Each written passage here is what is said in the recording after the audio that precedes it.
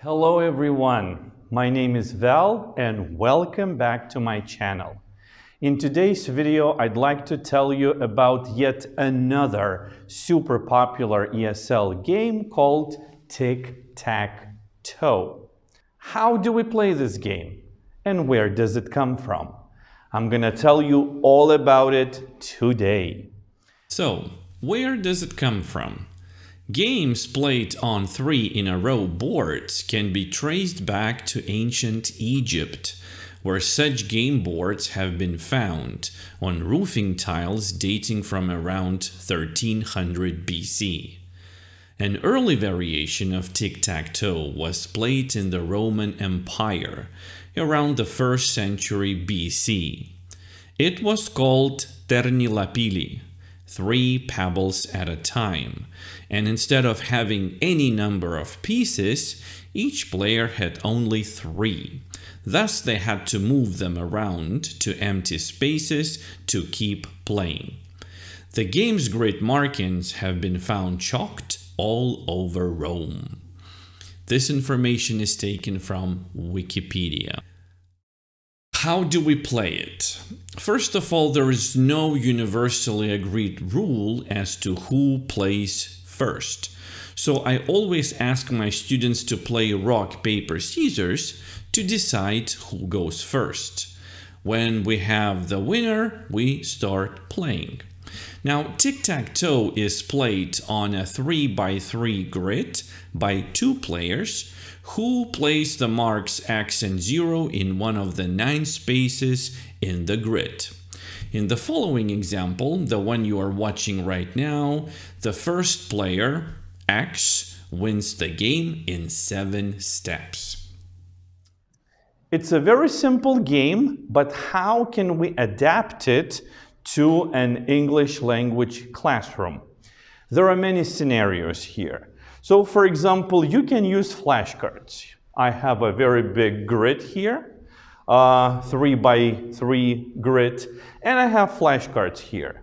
So, for example, the simplest way to play it, for example, if you're teaching kindergarten students or grade 1 students, all they need to do is to say or name the animal here. That's all.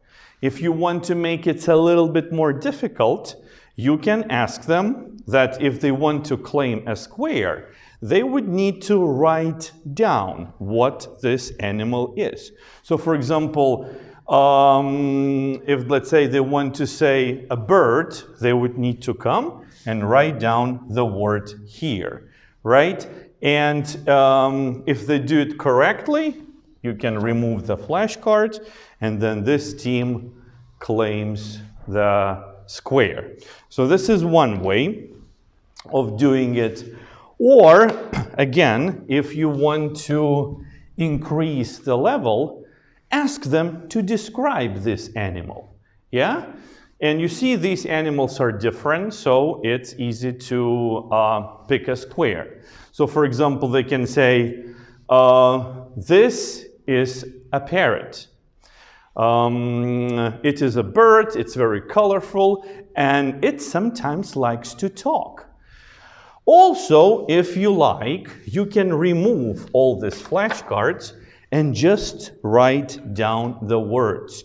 Any words you want, it all depends on your target language. And then, to claim a square, your students need to use these words in a sentence. Let me show you. So here is one more way how you can play tic-tac-toe in your classes. So instead of using the flashcards, you can write down the words in the squares, and the students would need to use them in a sentence, right?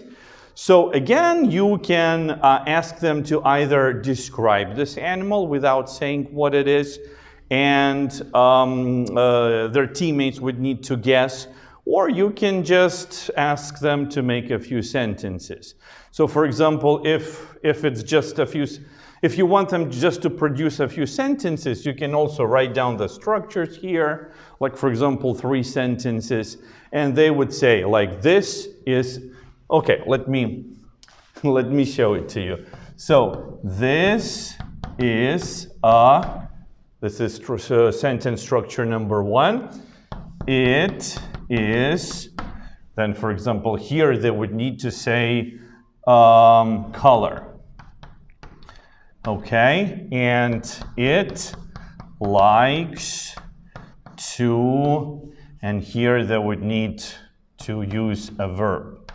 Yeah, so for example I would say, okay, 3 sentence structures. So here's what I would say. This is a dolphin. It is gray. It likes to swim in the water. That's already good enough. They can say 3 sentences together. That's perfect. And then what you do, here we go. You claim the square. And then the turn goes to the next team. Or to make it again more maybe challenging, don't ask the student to use these structures. Use a different approach. Ask them to describe this animal, and his teammates would need to guess what it is. So, for example, this animal lives at home. It has 4 legs and a long tail. It likes to purr. It loves drinking milk. It's a very soft and nice animal. It's also fluffy. What is it? So they would say it's a cat, and they would claim the square. Okay, so I don't feel like it's very organized, but I'm just sharing, ideas with you guys. So I hope it helps you. I hope you're going to use it in your classes, or maybe you can also tell me how you use Tic-Tac-Toe in your classrooms. Let me know in the comment sections below, because many people read, and maybe our comments or suggestions would be useful to them as well. And also, if you have any questions about this game or any other game, please let me know in the comment section below. Well, thank you very much.